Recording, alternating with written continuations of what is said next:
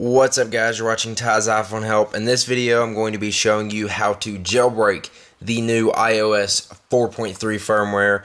This is using Redsn0w, and this is finally untethered. There is Mac and Windows versions, so everything is good to go. So first off, let's talk about the devices that this works with. You're going to be able to jailbreak the iPhone 3GS, the iPhone 4, only AT&T model. So if you are using the Verizon iPhone 4, unfortunately, this is not going to work for you. iPod Touch 3rd generation, iPod Touch 4th generation, iPad 1, and Apple TV 2G. The lower or earlier model devices, the reason it doesn't support it is because you don't have 4.3 software available for your device. So this jailbreak is fairly simple. I will have the link to my website where you can download everything in the description right there below the video. Just click show more. It's like a little blue text below the video down there, and you will see my link to my website, and you can download everything. I'm going to be doing this on my iPhone 4. As I said, this is Redsn0w. You're going to need to go ahead and download Redsn0w. Go ahead and unzip it. Again, this works on Mac and PC. Right now I'm doing it on my Mac. It will basically be the exact same thing on your PC.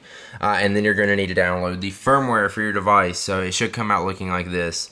The firmware.ipsw. If not, just rename the .ipsw from .zip. Sometimes it does do that. Alright, so go ahead and open up the Redsn0w folder. This is actually fairly simple.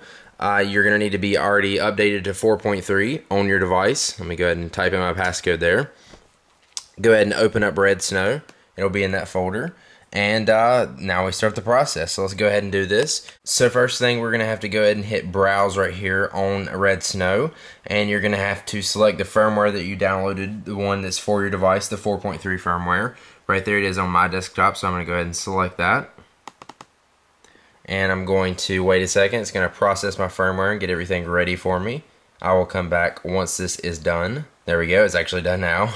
We're going to go ahead and hit next. It's going to do all this for you, so just be patient, and I'll come back once this is done. And there we go. Now it's done. It only took a second. Alright, so what we're going to do here is actually select the options we want for our jailbreak. There's not really actually any to choose from, really, at the moment. Just go ahead and make sure Install Cydia is checked. None of these you need to worry about. At the moment, there are no custom boot logos for this jailbreak, but I'll take that for an Untethered 4.3 jailbreak. So let's go ahead and hit next. The next step is turn your device off. That means hold the power button on top and go ahead and slide the power off. And give it a second to be turned off.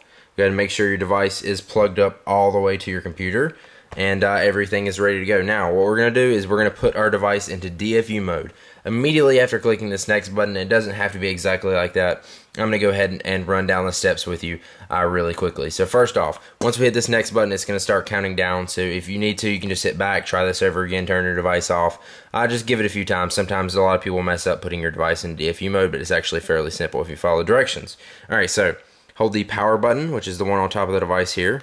I'll actually take my case off to show you what it looks like if I have to. That little button right there on your device. Depending on what device you're on, it will be different. So hold the power button in for 3 seconds. Then continue holding the power button and press the home button in and hold them both in at the same time for 10 seconds. Once you're done with that, release the power button, the one on top, and continue holding the home button down here at the bottom. And then it will be in DFU mode, and you'll have to do it until I tell you to. So just keep holding in that home button and do that until I tell you. So I'm going to go ahead and hit next here. You don't have to follow along with it. Just make sure you're doing it as it's telling you. So let's go ahead and hit next. 3, 2, 1. Home button. Did not release the power button. And we're 5, 4, 3, 2, 1. There we go. Release, and continue holding the home button until I tell you to release it. And here we go. It is doing its thing. I've still got my home button held in. It is uploading the RAM disk. You should get this little picture here on your iPhone or device rebooting, and now you can go ahead and release the home button. You'll see all this scrolling text. Don't worry, nobody is hacking your iPhone or whatever.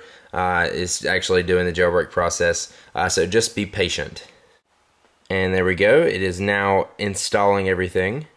So once that's finished up and you're back to your lock screen, you should have Cydia on your device. You can go ahead and enjoy a jailbroken iOS 4.3.1 device. Hopefully this helped you out. If you have any issues with it, please be sure to leave some comments below, and I will try to help you guys out as best as I can. Also, make sure you check the description, and there will be a link to my site, and there will also be some notes below the video. Just click show more again, and you'll see all the notes to help you guys out, like if there's any bugs or issues with this or anything extra I didn't put in this video that I can give you guys to help you out. I will put that below the video in the description. If you enjoyed this, please be sure to click the like button below the video. I really appreciate that, and it really helps me out to do these videos like this for you guys. And to stay up to date with the new jailbreaks for when the iPad 2 and the iPhone for Verizon jailbreaks come out, make sure you hit the subscribe button above the video, and that will let you know on your YouTube homepage when there is a new jailbreak or any kind of video that I post out. Or you can like my Facebook fan page. That is an easy way to get my video updates to your Facebook, because you're probably not on YouTube all the time, so that way you can get them